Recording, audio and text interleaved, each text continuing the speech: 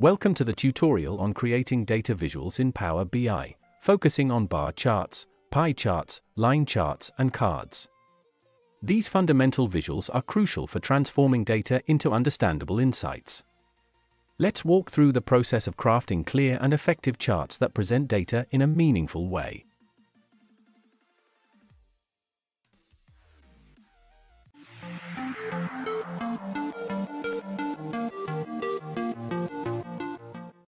On the right side of the interface, there are two panes: Visualizations pane and Data pane.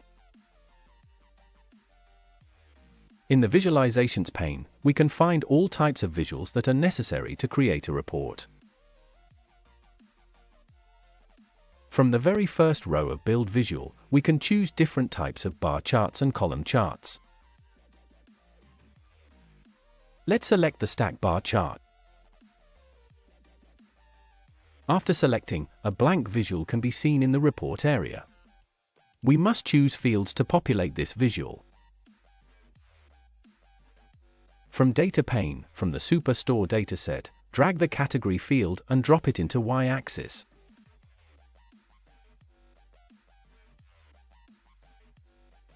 Then drag the Sales field and drop it into X-axis.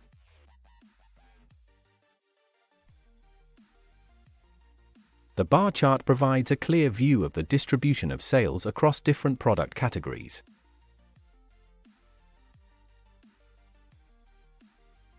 Now, drag the order priority field into small multiples.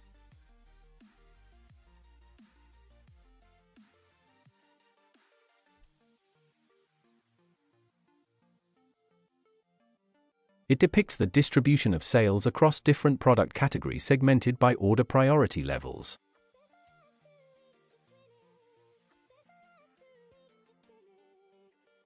Similarly, select the stacked column chart.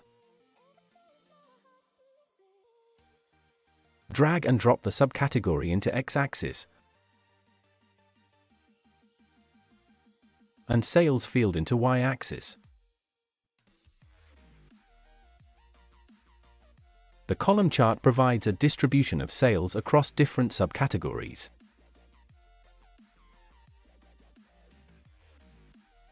Now, select the clustered bar chart.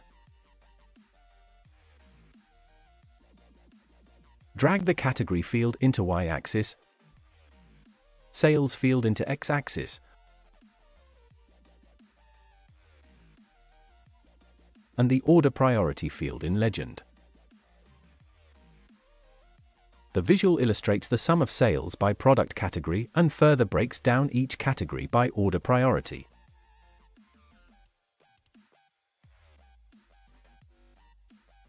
While selecting the clustered column chart, click on the 100% stacked bar chart.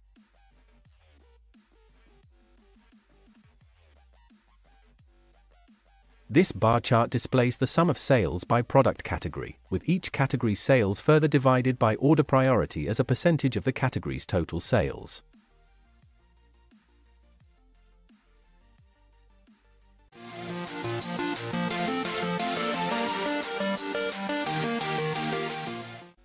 Select the pie chart from the third row of Build Visual panel. Drag the segment field into Legend and the Sales field into Values. The pie chart illustrates the distribution of total sales across different customer segments. The size of each slice represents its contribution to the overall sales, providing a clear visual of which segments are most valuable in terms of sales volume. While the pie chart is selected, click on the donut chart. Both charts are used to show the same kind of data breakdown. However, in donut chart, the hollow center can be used to display additional information.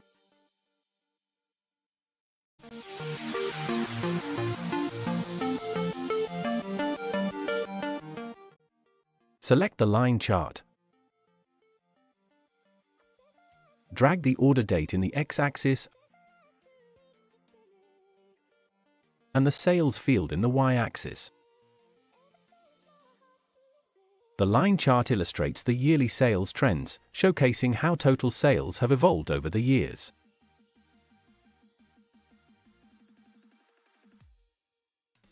Now, drag the category option in Legend.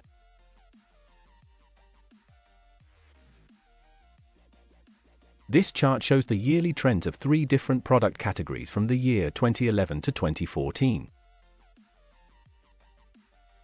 Drag the profit field in the secondary y-axis. Now, the chart is comparing the growth trend of total sales and total profit from 2011 to 2014. Also, if we add the category column in small multiples, we can see the same comparison of sales and profit segmented by product categories.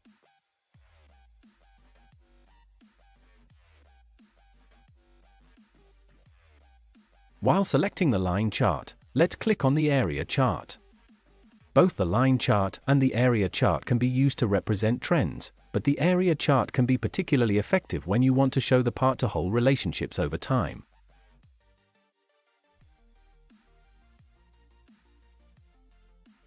Again, while selected on the area chart, click on the line and stacked column chart. This chart shows columns representing the sum of sales per year and a line representing the sum of profit over the same period from 2011 to 2014.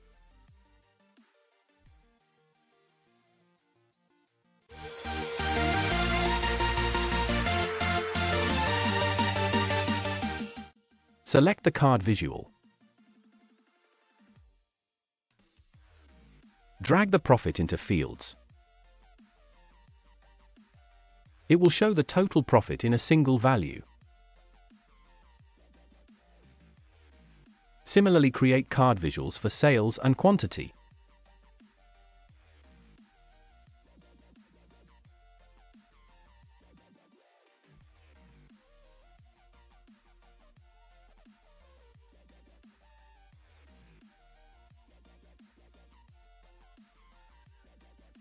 Card visual is used to display a single value that is typically a result of an aggregation. It's a simple and effective way to show a key metric such as total sales, total profit, or total quantity ordered.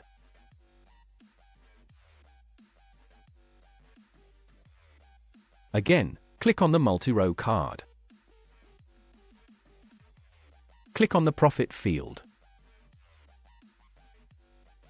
And then click on the category field. The multi-row card appears to list the sum of profit for different types of categories.